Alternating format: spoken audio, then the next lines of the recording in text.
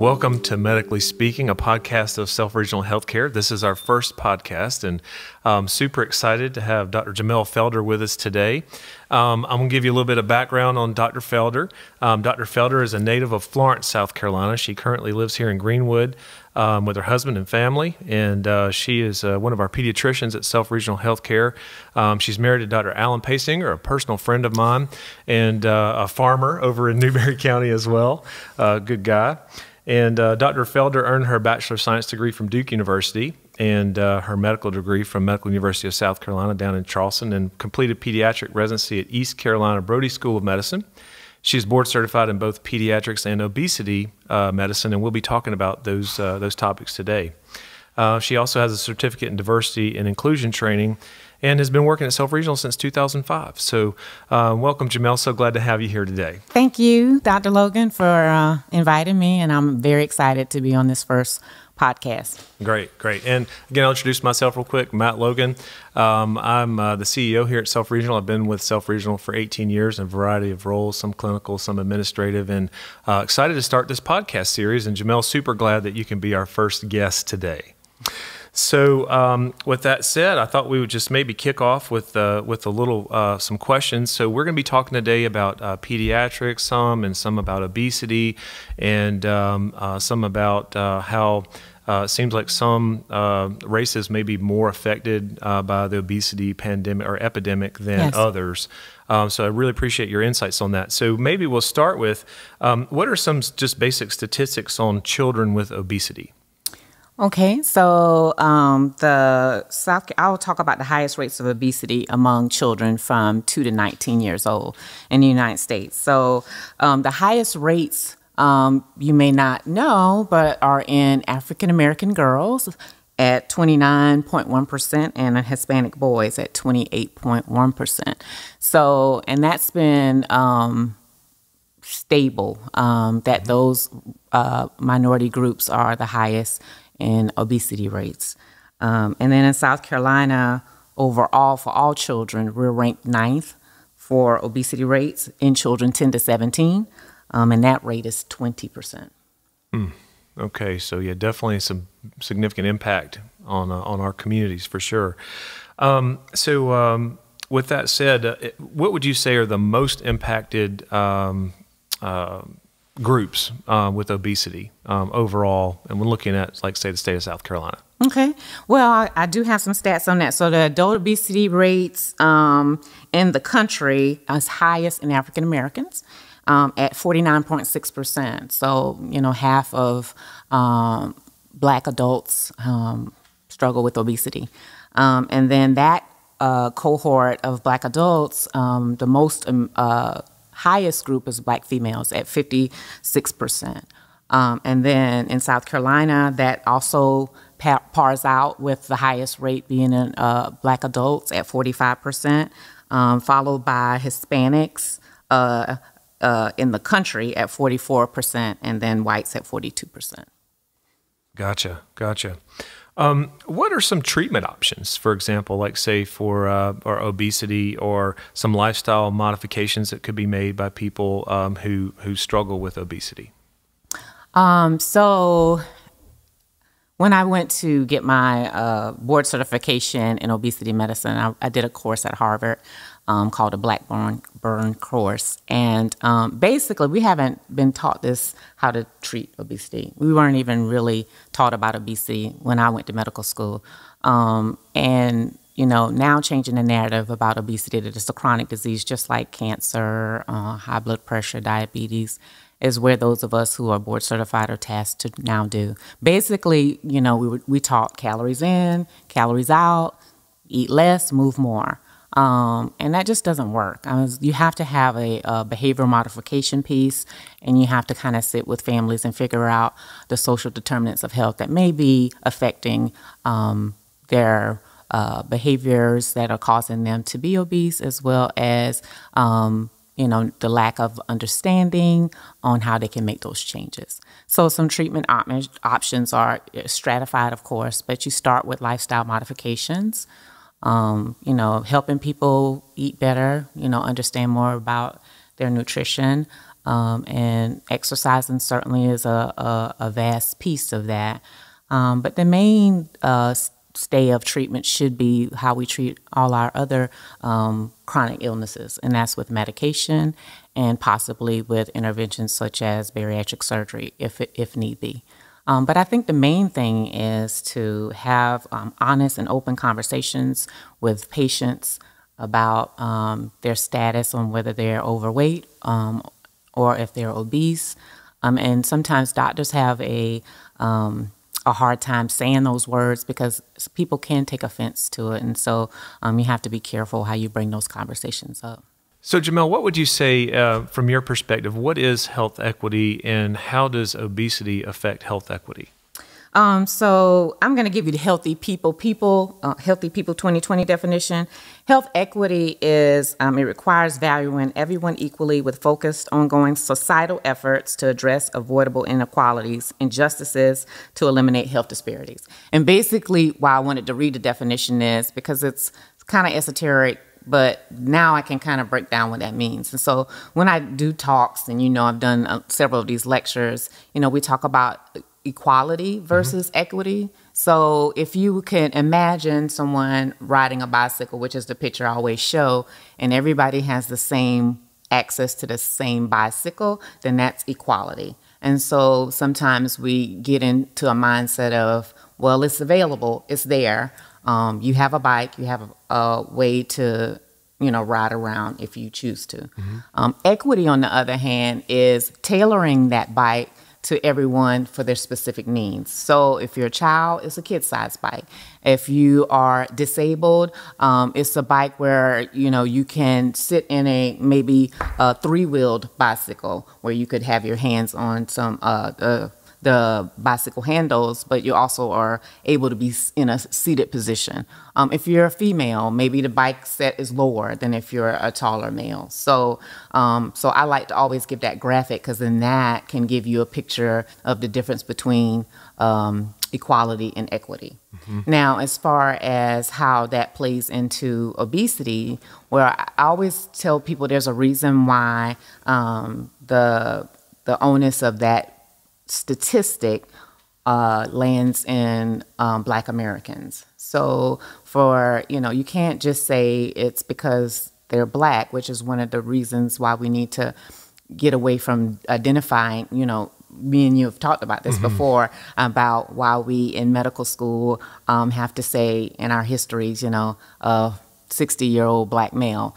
But what we have to do is peel that back and figure out what is happening in those communities, why they have the higher rates of obesity.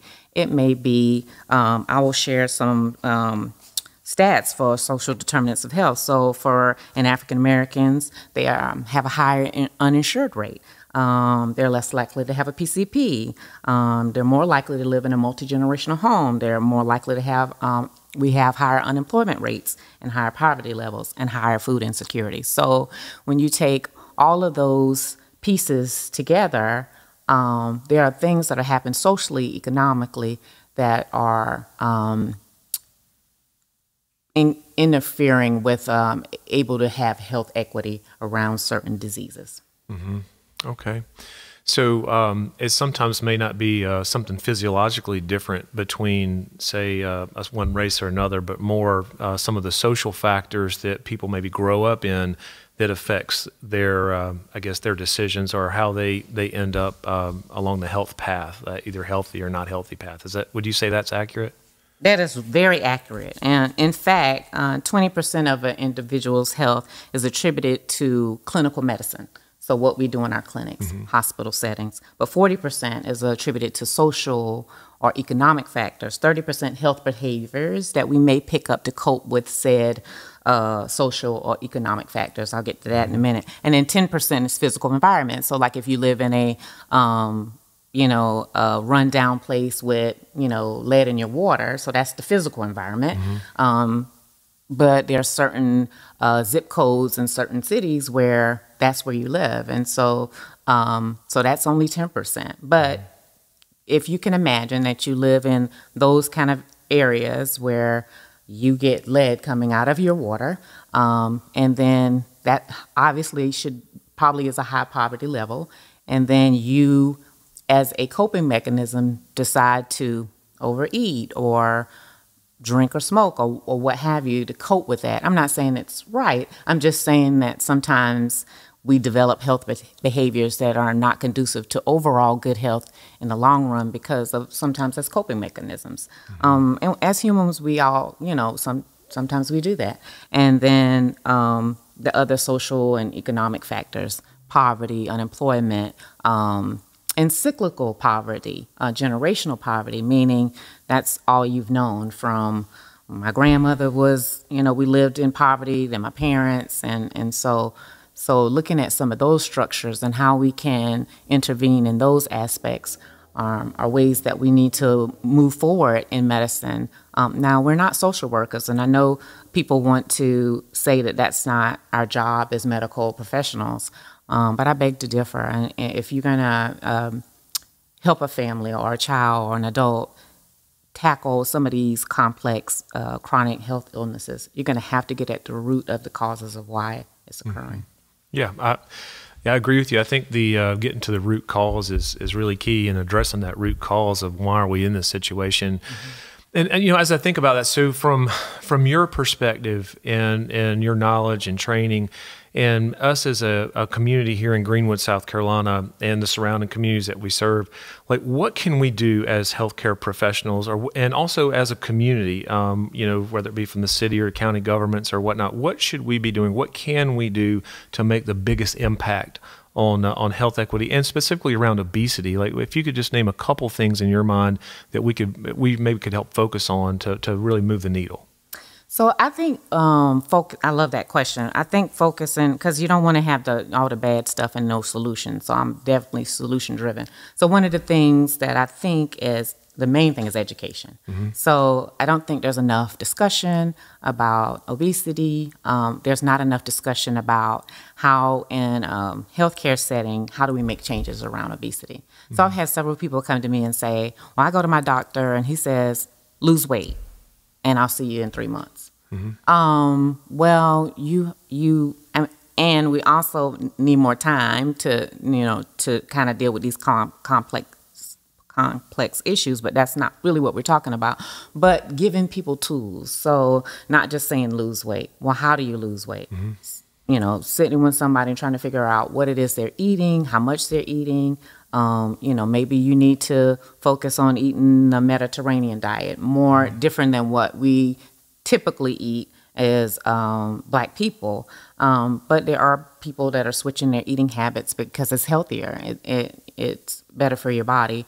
But also, explaining that there are treatment options. So not just saying lose weight and I'll see you in 3 months. Try to partner with that person and try to figure out what is the biggest roadblock into making those changes.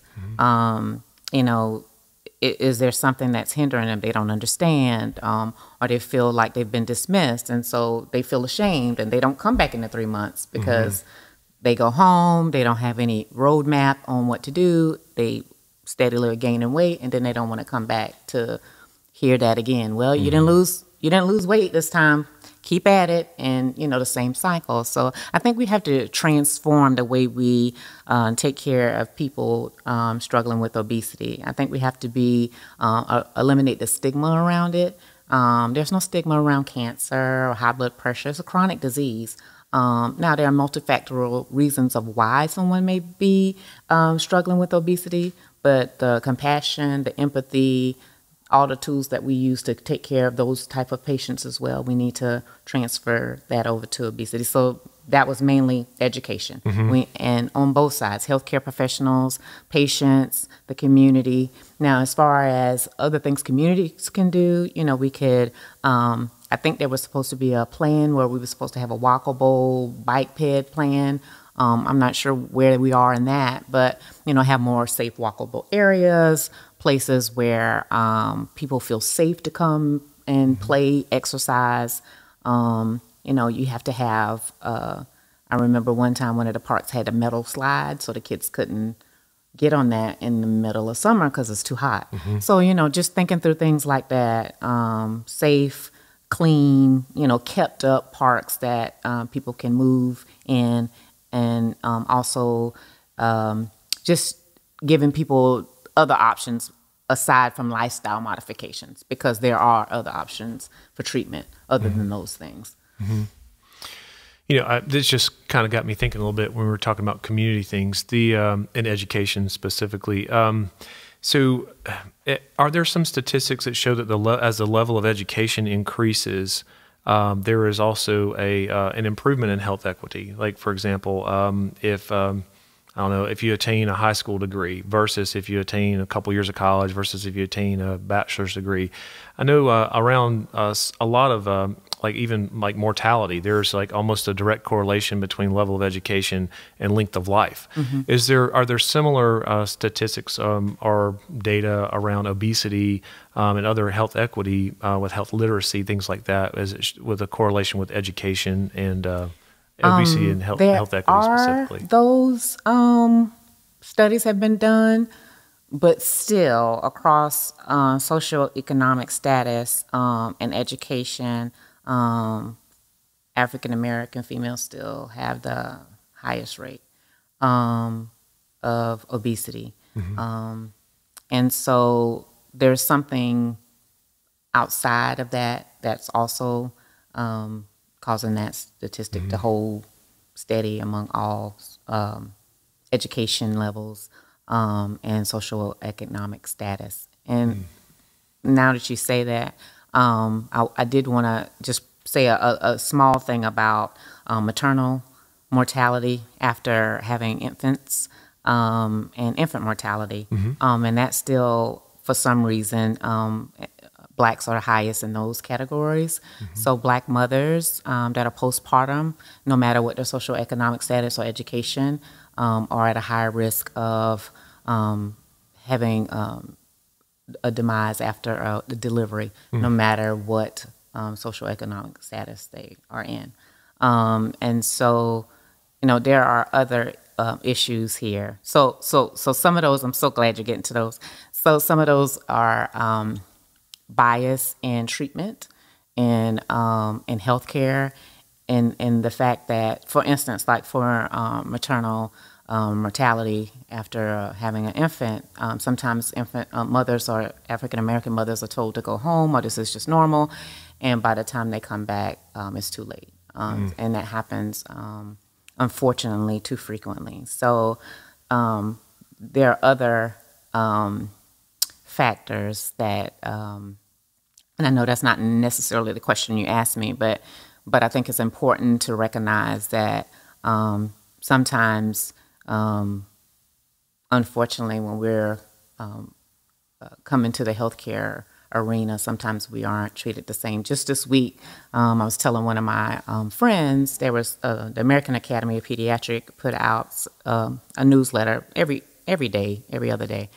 And there were 3 headlines on one particular newsletter this week. One was about lead levels and how they affect IQ in children, in Black children. The other one was the still increased preterm birth rate that is higher in our developed country than most undeveloped countries, or the other developed countries in the world. We're still high with our preterm birth rates. And they were saying that there were still gaps in care based on racial and ethnic groups. And so, there are some other deeper issues that also plague our communities more than others as well. Jimmell, what do you think that we should be doing at Self-Regional Healthcare and really healthcare systems across the country to address these possible inequalities in care and to ensure that we're providing that high-level care for every single patient, regardless of their skin color, their gender, or their race, or really anything else that we could have bias around? How do we really tackle that?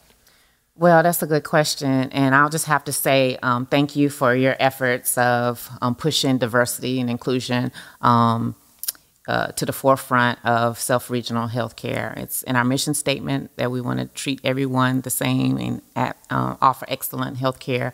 And I think in order to do that, you have to train folks as far as looking at implicit bias. Not all the time, but you have to call it out and make sure that people aren't using that. And it's an unconscious thing. It's not something that people are doing on purpose. It's that the brain is a magnificent thing, and that it quickly can put things in categories based on previous experience, previous social media or TV ads or whatever. And so you may be thinking that you're treating someone with non-biased care, but you've had all of these things that have entered your brain over the course of your whole life and your whole life experience that you're not really aware of, that you have an implicit bias towards them, or that racial group or women or any other thing that you could have a bias. It could be weight bias, that you implicitly have a bias against someone who is in the obese category. So what you have to do is kind of recognize that. You have to do some self-reflection. But I think educating your staff, your healthcare team on that it exists and that it's not really you trying to be mean to somebody, you're just not aware. And so and we're in a fast-paced environment in medicine, visits are tried to be quick and fast and try to move people along. But in order to make sure that you're giving that equitable care, that takes some time. It also takes recognizing if you are getting in that mindset of, this is a bias here. This is a blind spot that I have. So the first thing I would say to do the training so that people know that it exists. Secondly, I think, making people aware of some of these studies that I'm talking about. People could say, oh, yeah, there's implicit bias. But, if it's something in your specialty, oh, really, this is good to know. I wasn't aware that, X, Y, and Z, or, African-American women were the highest category for obesity, or Black mothers have increased episodes of maternal demise after birth, or preterm birth rates. So I think education, I sound like a broken record, but education, training your staff, but also making sure that you have a good diversity and inclusion program. The work that Salento and you have done with making sure that diversity and inclusion is a part of our strategic plan going forth, I think is most important as well, because it not only affects the healthcare that you give, but also the place where people work. And you want people to feel included. And I had one professor tell me when I got my diversity inclusion training is that diversity is being invited to the table, and inclusion is feeling comfortable in your seat and at the table. So I think we have to make sure that people feel comfortable in their seat. And when they do that, they can give the best care to the patients that are coming. Mm-hmm. Thank you, Jimmell. So, as I think about exactly what you said, the part of the things that come to mind is like the culture that we have at our hospital, right? So I kind of think, so you hear the word culture a lot, or I certainly do. It's like we want the whatever culture, the inclusive culture, or the, the happy culture, or whatever, right. It's almost like it becomes a little cliche. I heard once that culture really is a combination of core values and then behaviors that support those core values. Mm-hmm. And, as I think about like our hospital system here in Greenwood and the surrounding counties, to really get to that inclusive level, I really think it kind of fits, right? So our core values are quality, integrity, compassion, and respect. Mm-hmm. And if we can develop behaviors consistently around those core values, we will deliver high quality care with integrity, compassion, and respect. I think we're going to be at a good place. But I don't know, what are your thoughts on that? So I think we are at the baby steps of diversity and inclusion, to be honest with you. So there are different, so diversity 1.0, 2.0, 3.0, there's a framework. And when you're starting something new, firstly, you have to recognize there's a problem. which we did. We created our diversity inclusion work group and has done a lot of work since 2017. But I think we have a lot more that we could do. But I think when you're starting and you're at the beginning, you just keep putting one foot in front of the other, and you keep trying to move the culture towards where you want it to be. So do I think we have done some stuff? We have done lots of stuff. We have made great strides as far as moving our culture towards being more inclusive. But I think we can definitely work on getting that culture to the feeling of that culture to be, I don't think everybody feels comfortable in their seat. I guess if I'm going back to what my professor said, I'm not sure that everybody feels comfortable in their seat. And so I think that's the second step. You know, we started the process. I think we need to make sure that everybody is comfortable in their seat. And I can't say that we're there yet, but I think we can move towards it. It's a huge endeavor to try to, try to tackle diversity and inclusion. It almost is, one of these cliche words, like you're saying, just like culture. And sometimes people have a negative connotation around diversity and inclusion because if you think about if somebody else is included, then I'm losing something. And that's the wrong way to think about it. Everybody comes from different backgrounds and cultures, and everybody has something to contribute. I think you're a better institution if not everybody's saying the same thing. People can say something differently and give you a different perspective that you've never even thought of before. And I think that's when you can say that your culture is inclusive, when the think tank and the think speak is not the same. You've included different voices from people from different backgrounds and cultures, and you have everybody in on it. That's when you've kind of that's diversity 3.0. Yeah, no, I really personally enjoy hearing a lot of different people's backgrounds, perspectives on things, because I 100% agree. People definitely see it from a different perspective depending on kind of how they were brought up, right? And I think it is important to have a mix of people at the table when decisions are being made. So I definitely agree with you. And I think we are on a good path. I think we're, like you said, we've started and we still have work to do. But I know we're going to be in good place going forward. And, I know we are. I mean, I think you and I have talked offline that it takes a couple of years to see change. But I mean, I'm very confident that you can and change the tide. I have very much confidence in that. Oh, well, thank you for saying that. So I did want to touch on one other thing, just to kind of get back on the obesity topic for a second. So around treatments specific to obesity. So you mentioned there's some medicines. Maybe we could talk for a few minutes about like specifically like what medicines or what's the role of medication in obesity treatment, as well as behavioral modification, as well as potential bariatric surgery. And which patients should we be considering bariatric surgery versus more of a medical or a behavioral treatment options? Okay, so piggybacking on what I just said about changing changing the tide on treatment in obesity. So we have to kind of get away from just telling people to move more and eat less. That just clearly is not working. The obesity trends have increased over the last decade, and over the pandemic have really gotten. Everybody jokes about the pandemic 15 or whatever it was for you personally, but that was because it was a high stressful time, and cortisol levels increase your need to want to eat.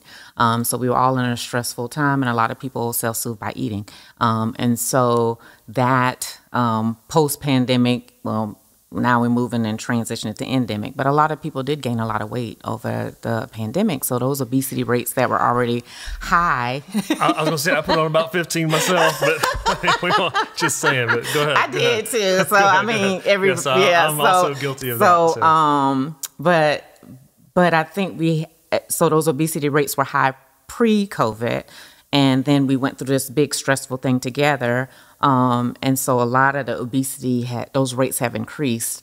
And so, yeah, so we have to stop telling people to back from the table or making a judgment about what they're doing or not doing because they are obese. And so before I went to the Harvard course, I was of that mindset, right? Because we didn't learn a lot about obesity in med school, and we weren't taught about, and there weren't a lot of treatments. Obesity medicine is a very young field, but we're going to explode here shortly. I'm so excited to be boarded in that specialty.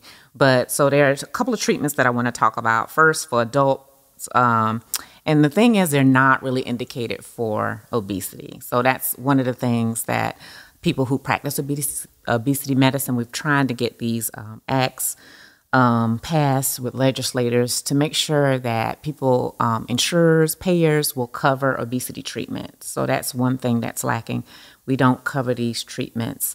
And so these medicines are high cost. So there's still only a certain segment of the population have access to it and then can afford it. So that's one of the other issues. But there's a new medicine, tirzepatide Mounjaro injection. It's indicated for type 2 diabetes, but studies have shown that people can lose up to 25 pounds on that medicine as a side effect of them using it for diabetes. And so what's exciting to people who practice that specialty is that the root cause is obesity.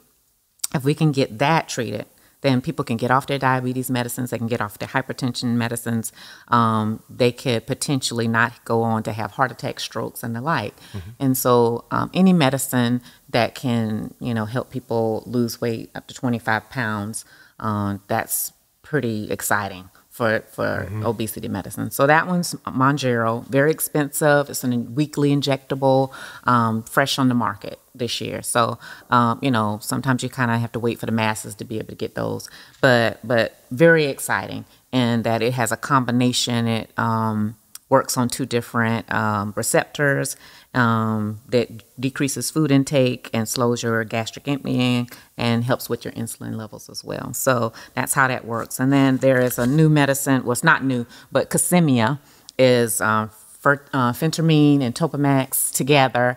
That's been out for a while. It is this year been FDA approved for teenagers. So you can treat teenagers with Casemia down to age 12. That's huge. We don't have any medicines that are really specifically FDA approved for teens. Pediatric people have to use those drugs off-label all the time. But they help the teenagers, and that's the reason why they fought very hard. A lot of people lobby in my group of obesity medicine specialists to get some of these drugs FDA approved for kids. And so phentermine is Adipex and topiramate is Topamax. And so we've used that for quite a number of years in combination to help teenagers as well as adults mm-hmm. to lose weight. Phentermine, people have the side effects of that one, and it's in certain states you can't use it for long term, but when you help somebody with high blood pressure medicine and 3 months rolls around and their blood pressure is normal, you don't take them off, and that's what we have done and kind of put our hands behind our backs when we're treating obesity. While we say you have to, not supposed to use phentermine for long terms.